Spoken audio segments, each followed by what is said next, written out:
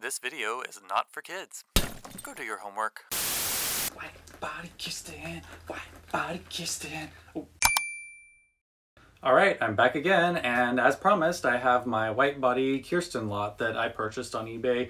I guess it's been a couple weeks now. I'm running a little bit behind, but I'm going to show you my white body Kirsten that I just got, as well as some of the other things that came with her. I bought this huge lot. Again, it was several $100s, and there was like one or two things in here that I actually wanted to keep, not including the doll. But anyway, I thought it'd be fun to show you everything that I got, because I got some really interesting things, even though I have most of it already.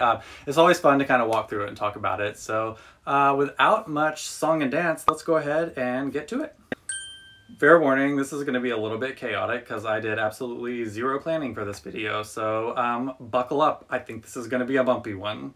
Actually, before I get started, this was sitting on the pile, but I thought I'd show it off anyway. I got a first edition nightgown for Addie that's in pretty good shape. I'm going to have to give it a quick steam to kind of take some of the wrinkles out, but it's a 1993 tag, and that ticks off one more thing on my list for Addie. Yeah, that little girl right there. All right, and on to the main event. One of the first things cracky voice. All right, and on to the main event. One of the first things I got was something that I've had like a million times before, but they're always really fun and exciting because it's a Kirsten item that I think is one of the most iconic Kirsten items in her entire collection, and that is a St. Lucia wreath. And it's actually in pretty good shape. It looks like there's some peeling coming off of the berries, but all in all, it still has the, let's see, does this say? Yeah, it says made in Taiwan, so super early. Again, this is probably, I'm gonna venture to say, somewhere around 1988. But it's got all the candles, they're wooden. Yeah, and even has the box, even though it's in like pretty wretched shape and doesn't have the paper belt that goes with it. It's like kind of a nice thing to store it in, because this thing can get kind of banged up if you don't store it nicely when it's the off season. But yeah, hopefully that'll make someone happy, because I already have a first edition one that I've shown off on the channel already, and there ain't no beating that. But anyway, yeah, a really nice condition early St. Lucia crown. Should I put it on my head? No way this is getting anywhere near my head. Random coat hanger. I'm sure you're all so excited to see this. Okay, this is the most annoying thing that came with this lot. I absolutely hate it when I have to purchase like an entire bed that is broken. Like, look at this. There is nothing more like of a pain in the butt to try and sell than a broken like American Girl doll bed. I feel like nobody ever wants these, and I'm probably basically gonna just have to sell it for like the price of shipping and just hope that somebody wants this for like, I don't know, $30. But actually, this isn't even an old one. I think there was a couple things in this lot that aren't actually like white body or like white body era for Kirsten, and this is one of them, because this bedding actually has 1995 tags. So I'm gonna reach over here. Yeah, it's got the pill and everything, and all in all, it's like not in terrible shape, but yeah, it just kind of sucks that the leg on that's broken, because I don't think many people are going to want this. So yeah, I'm probably going to have to ditch this for basically nothing, or maybe somebody can use it for the parts, or maybe I'll just sell the bedding. I don't know, but this is definitely not staying. One of the nice things about this lot is actually most of the stuff came with the original packaging. Like these bags, they started doing these, I think, in maybe 1988 with these little garment bags. They were basically just poly bags. But yeah, most of the outfits in here have these, and the first outfit I'm going to show you is actually one of the things I'm going to keep from this lot. Again, I'm always dropping stuff on the ground. But anyway, this is Kirsten's dirndl outfit, which I'm assuming I'm pronouncing that right, but if I'm not, I'm sure one of you will let me know in the comments. But anyway, yeah, this is, I think, maybe a first edition. I'm going to check the tag really quick, because I haven't looked at this since I bought it, but yeah, this one was made in West Germany, and I think that makes it a first edition. It's got a 1989 copyright tag on it. And were these made in 1989 or 1990? I can't remember. I think these might be like an 88 or 89. But anyway, it's in really great shape, and I plan on keeping this one. It even has the original bandana, or would you call this a bandana? I think it goes around her head. Hang on, I actually have the promo for it. Yeah, this actually goes around the top of her head. But yeah, I'll probably be keeping this. This is one of the main things I wanted in this lot, because it was either a very early or first edition of this outfit. And that's the first one I've ever gotten. So yeah, she'll probably be wearing this before long.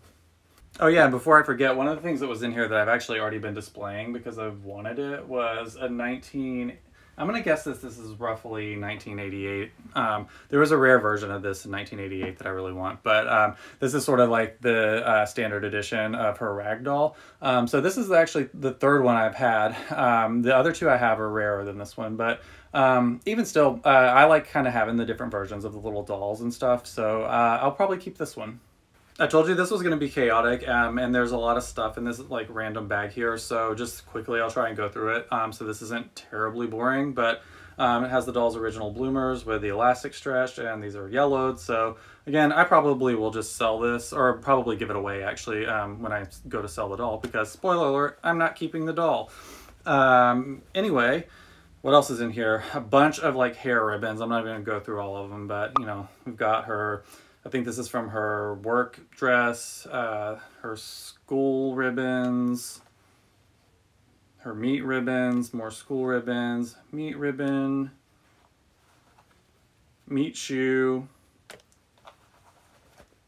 Oh, a two-tone work boot. Actually, I'm going to be keeping these as well. I think they might be first edition because you can kind of see where the Made in Taiwan tag or sticker has been taken off. And these are in good shape, so I probably will be keeping these. Another meat shoe. Second edition winter ribbon. Another work ribbon. Another winter ribbon. Another meat shoe. Another work ribbon. Dang, she's been busy working her white little butt off. Socks. I think these are winter socks. I can't remember. These actually might have come with her underwear set. Either way, probably going to keep them. Another work boot. Another meat shoe. What is going on here? I feel like this is Groundhog Day. Meat sock. Birthday socks. Another meat sock. Meat sock sounds so gross. But you know what sounds even grosser? 2 meat socks. Alright, that's all the stuff in the little bag. You made it.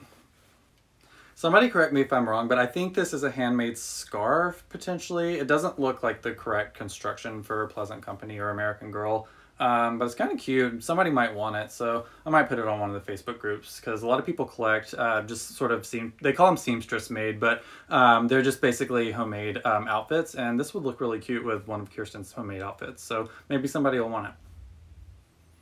Also, you'll have to forgive me, I'm trying to look into the lens, but I actually got this new rig that I set up where I actually have a mirror showing me my monitor, so I'm kind of like looking off in the distance. Sorry about it. I'm still trying to get my setup good so that the lighting is good, the filming is good, the quality is good, but you know, I'm still new at this and we're going on this journey together, so hopefully it looks okay for you, and I hope you're still having fun. And on that note, I would love it if you would subscribe to my channel. I'm trying to get to 1,000 subscribers, and we're getting really close. Well, maybe not super close, but in my mind, I feel like it's going to happen any day now, even though I'm still in the 500s. But anyway, if you're not subscribed already, I would love it if you'd go ahead and subscribe. All right, back to the show. Another thing I got in here was her school outfit. And again, it's a little bit ratty, but it does have the original poly bag that this shipped in the 80s, which is pretty cool. And a very early version of her school dress. And most of you know, well, I would say if you're like a fairly serious Pleasant Company collector, you would know that this is the original pattern that came on her dress.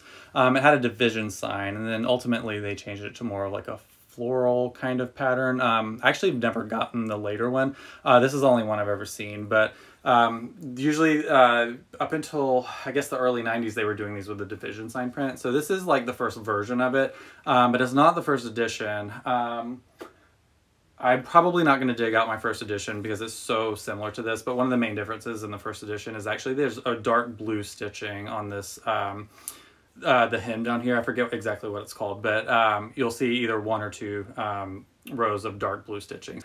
But anyway, yeah, the child that got this probably got this a little bit later than the doll, so that's why it's a little bit later of a version. It's not a true first edition. Nothing super exciting about this, but this is her meat outfit, which again, if you're watching this, you probably know that this is the outfit that the doll would have originally been shipped in. And I was just checking really quickly. This doesn't have the tag in it, but that's usually the sign that this is a first edition dress. a first edition dress, because the original dresses actually had tags that were basically made out of paper, and they were really delicate and fragile, and it was very easy for them to basically be ripped out of the stitching. So a lot of times if you see one of these and it doesn't have a tag in it, it's very likely it was a first edition. And the final outfit I got for her was her work dress. And this is one of my favorites for Kirsten, actually. I think this color looks really great on her. I actually already have one, and I think, yeah, one of my 1986 Kirstens is actually wearing one right now. And that one's a first edition, and this one is also a first edition because it has a copyright year of 1990 on the tag. So this is a first edition, and it had the ribbons in it, as we saw earlier. So this is very cool. I'll probably sell this and make someone super happy.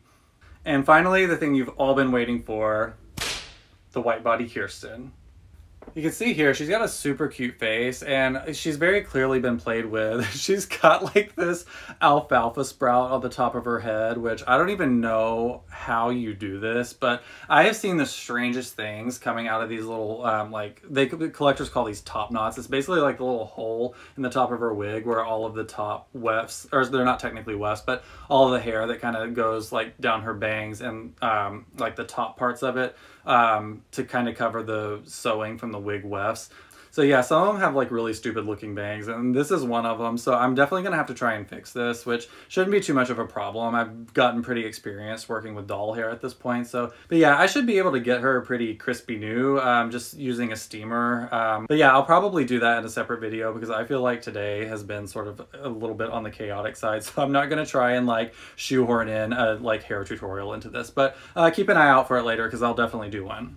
But anyway, the doll is super cute. I'm gonna guess based on her neck stamp, and let's look at her wig cap here. Yeah, this doll's at least a 1988. There's a chance she could be 1989, but looking at her, I would say there's a great shot that she's either 88 or 89, which is still a super early version of Kirsten, and she kind of has that 80s look. So again, I probably won't be keeping her because I'm trying to not have as many of the same doll over and over again. Because I have a problem where I get one thinking, oh, I'll just hold on to it for a while and then sell it. And then all of a sudden, you know, she's been here for 6 months. So I'm going to be good and sell this one. And again, because I already have like 5 Kirsten dolls on display, that's enough for this collection. I'm really trying to make some space for some new lines that I want to collect. So there's no room for this little girl, but she is super cute. But yeah, I am going to probably fix her silver eye. I might just take a quick punt and see if anybody wants to buy her for what I paid for her. But if not, I might go ahead and like take her eyes out and fix her silver eye, get her hair fixed up. She'll look really great when I'm done with her. But yeah, for now, have a look at her. She's so cute.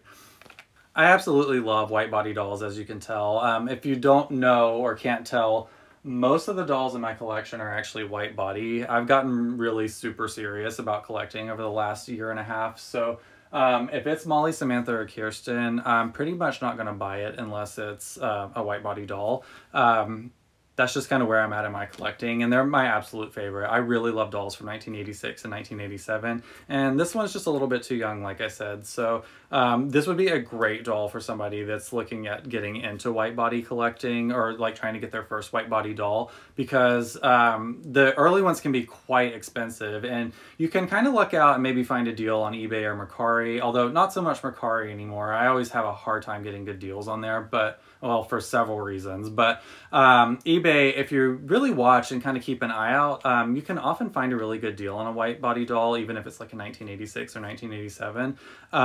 But if you have to buy those at market price, they are quite expensive. But if you're looking to kind of just get into the market, trying to get a white body doll, doing one from like 1988 to 1990, you can usually get one for sometimes as low as like $100 or $150. You know, again, I'm filming this in January of 2023, so if you're watching this in the future, the price might be different, but yeah, this would be a great entry doll if you were interested in getting your first white body doll. Anyway, that's it for today. Thank you so much for hanging out with me today. I, as always, appreciate it. And I would really, really appreciate it if you would subscribe to the channel, leave a comment below. I read every comment that comes in, unless you like say something so horribly nasty that it gets filtered out by like the content filter. But anything that makes it past the spam filter, I read, and I appreciate every single one. And I try to respond to everybody, but you know, sometimes I just get so busy and I can't respond right away. But yeah, usually right once the video goes up, if you leave a comment within like the first hour, I usually respond to it. So yeah, I'd really love to hear in the comments what you thought of the doll I got today.